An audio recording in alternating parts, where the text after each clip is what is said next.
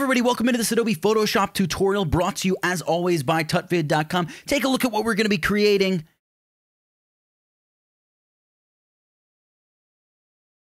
Pretty cool, right? We're going to create that polka dot lipstick effect in Photoshop. It's difficult to figure out, but once you have it figured out, it's actually pretty easy to do. So we're going to take a look at doing that. Now, if you do enjoy this tutorial, two things I would ask you to do. Number one, subscribe to the channel so you never miss any video tutorials in the future. You kind of join our little family, if you will. And if you really love the tutorial, hey, consider supporting the channel. Pick up a copy of my course all about how to retouch images in Photoshop. A little link will appear up in the corner there. It's like a white circle with an eye in it. Follow that link, and you can pick up a copy of that course for yourself and really support what we do here at tutvid.com. All right, let's jump in and check out this tutorial. So here's the finished effect, and we're going to begin with these lips here. Now, this is just a stock photo, macro image of some lips.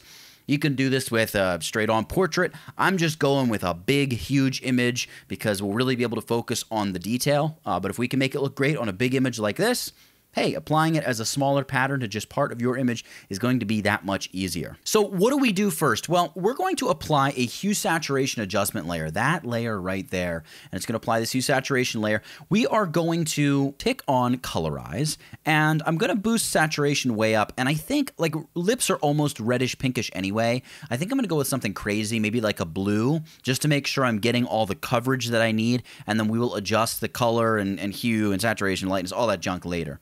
What I'm focused on here is this thing right here, the layer mask. So I'm going to select that, and then I'm going to go Image Adjustments, and I'm going to choose Invert. The hotkey is Command or Control I, and it's going to invert the colors. Now, the color here is only white, the opposite of which is black. And when a mask is filled with black, it hides the entirety of that layer. And what we want to do now is use our brush tool, this guy right over here, and I've got a 100 pixel soft edge brush. If you right click, you can adjust the size and the hardness. 100 pixel, maybe I'll make it a little bit bigger. Maybe I'll go 200 pixels. A soft edge, that'll be great. And we're painting here with our foreground color set to white. And we'll remember our mask is black, so when we paint with white, it's going to reveal that blue over the lips. So the idea here is going to be, we're going to paint in just over the lips. So I'm going to go over it. I'm not going to get too super close to the edges. I'll come back and edge everything in just a moment. But, you know, just you'll go over the lips. And the reason I'm using blue, again, is just so we can really make sure we get proper coverage here with this coloring.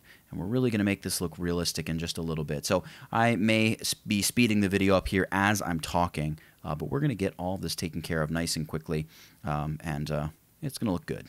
And by the way, as I'm going through and doing this, you may see the entire screen rotating.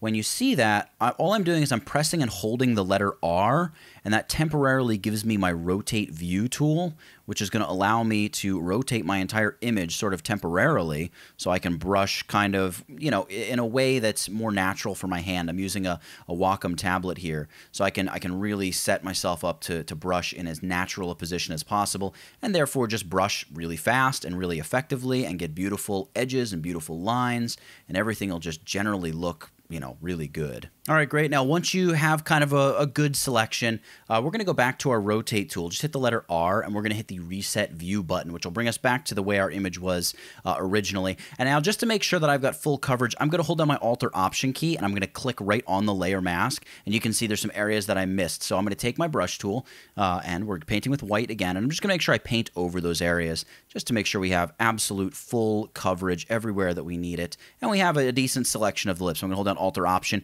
and click that layer mask icon again out there, and you can see we've got blue lips. Actually look, you know, pretty decent, but we're going to make them look so much better. So what we need to do here is click on our hue saturation layer. We'll double click on it, I'm sorry, to open up the properties panel, and we want to set our hue to a red or a pink. I'm going to go with more of a red, so I'm going to go like 355, 356 looks good. A saturation of 100 is good, and we can play with the colorizing. I think darker is going to look better. I'm going to push it really dark. I'm going to go like -50 on the lightness scale. See, that's super duper dark. Not my favorite color in real life, but then again, I don't wear lipstick, so who am I to make that judgment call? And now that I make this really dark, you can see there's some areas in here that kind of could use a little touching up. So we'll grab the brush tool again. I'm going to make sure I selected the layer mask over here, painting with white, make my brush tool a little bit smaller using the little square bracket keys, and I'm just going to paint right in there and just fill in a little bit. Fill in a little bit of those lighter areas, kind of like so. There we go. And then down here at the bottom of the lip as well, it's just a little bit too faded. There we go. Just brush that right in. And of course, if you overbrush, just hit the letter X to flip your foreground and background colors and paint with black a little bit and back that color off of wherever it needs to be backed off of. And it'll look just fine. All right, there we go. That's good enough. There, in there on those parts of the lips, I don't think that's going to matter too much because we're going to begin blending this. And we're going to begin by using our blending options. And those are up here under Layer, Layer Style, Blending Options. Now here under blending options, I'm most interested in these blend if sliders. Have you ever used these things? They're super powerful if used correctly. You can do a lot of cool things with them. I'm going to focus on the underlying layer, and I'm going to drag the white point over. And basically what we're going to tell Photoshop in absolute layman's terms is, hey, look, areas that are super bright on the underlying layer, which is the original lips layer, I kind of let those areas shine through. So what I'm going to, the idea is to get the highlights of the original lip to show through because the lip color looks super flat right now. So I'm just going to drag this over to maybe like, I don't know, 225-ish. See, I'm starting to see the highlights poking through, but they're like super sharp edged and they don't look very good. So I'm going to hold down my Alt or Option key and click right on that little handle, and it's going to split it. See how it's split? We're going to take the split end now, and we're going to drag it over to kind of blend those colors. So drag it to about 185 or so. And I can use the preview option up here, before and after. Look at how much more realistic that alone makes this effect look. Pretty stinking amazing. There's before, there's after. Look at that. And I have to say, nitpicking, you can still definitely see that edge, but we're not going to spend any more time on the mask. This down here could look a little bit better as well. But again, we're not going to spend more time on the mask. Let's talk about creating the white polka dot shapes. This is all going to begin with a black and white adjustment layer. So we're going to click on this little black and white icon. It's going to add a black and white layer. And we're going to boost the reds. I'm going to push these up to about 150. See how it's just like blowing the living daylights out of the image. I'll probably nudge yellows up as well, maybe to like 65-ish.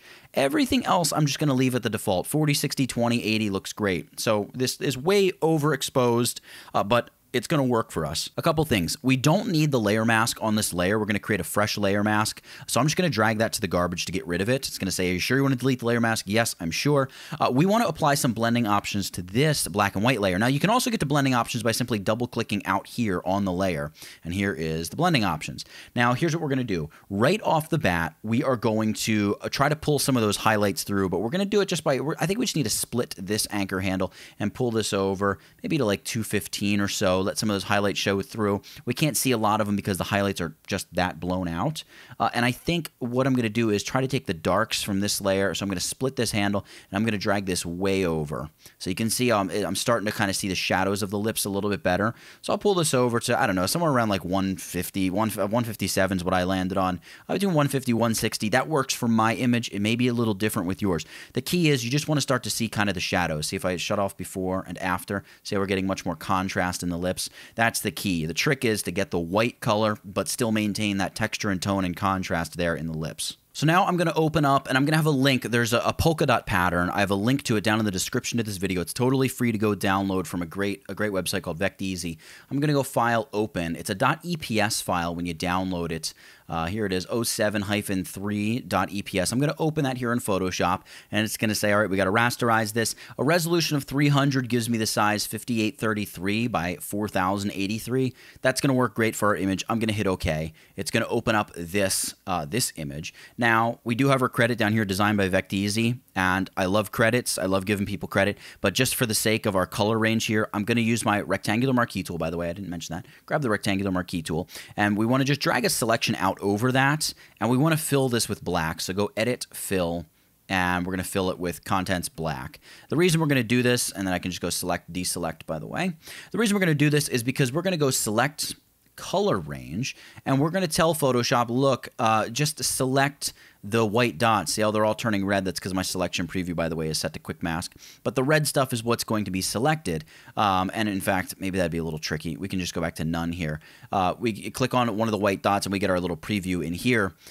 So we're selecting all of those. You don't want to go too high with the fuzziness because it's going to start to select color. See how we're getting like that grayscale in there? Well, when I load up my zoom tool, it shows color, but we're getting that grayscale in there. That means some of that's going to be selected. That's bad. We don't want any of that. We just want the white. So right around 50, 55 for the fuzziness is beautiful. Hit OK. And then we're going to pop these circles up onto their own layer by hitting Command or Ctrl J. And there we go. We've got those polka dots up on their own layer. Now, we're going to just click on this layer. And oh, I'm sorry. Now we're going to click on the layer. We're going to grab the Move tool. We're going to grab that layer. So now now we're pulling these polka dots out, and we're going to hover up over our lips document, and I'm going to drop it on this document, right? Something kind of like that. And you can make the polka dots larger or smaller, whatever you want. You can scale them up, scale them down by going Edit, Free Transform. And I'm holding down Shift on my Alt or Option key. That's going to allow me to scale these down a little bit. I think I'm even going to rotate them a little bit. Maybe something kind of like that.